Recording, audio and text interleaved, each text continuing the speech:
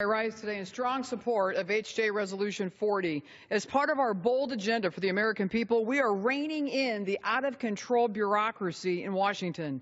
We're taking action to roll back 8 years of Obama administration overreach.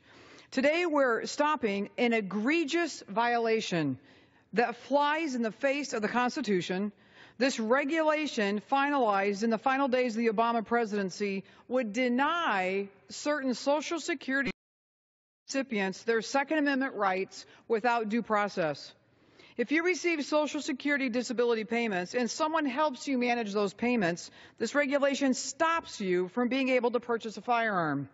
Your name gets added to a federal database, and the burden is on you to prove it doesn't belong there. This is absolutely outrageous. This regulation discriminates against individuals with disabilities by denying them their Second Amendment rights and violating their rights of due process.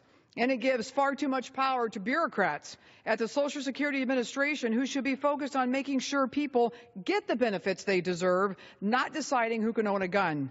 This is why we're standing up for the Second Amendment rights of all disabled citizens. Being disabled doesn't make you a danger to society. And getting help managing your benefits doesn't mean you forfeit your constitutional rights.